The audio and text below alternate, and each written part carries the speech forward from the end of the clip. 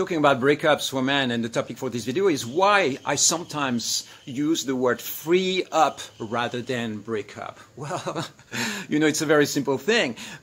Before, when you're in a relationship, you have this container, right? This is a matrix of a culture that you create with another human being. So when you dissolve that culture and you go back to being by yourself, very often it feels like an expansion of energy with lots of new possibilities that come into your field that were not there before. So you have a freeing up of energy that was not available to you before. So that means it might give you the energy or the opportunity to engage into things that you had forgotten about, that you were no longer doing, connecting with friends from the past, traveling the world, launching new businesses, and doing all sorts of things that you would not have done if you were still within the matrix of the relationship. This is why very often, instead of calling it a breakup, it's way more positive to call it a free up.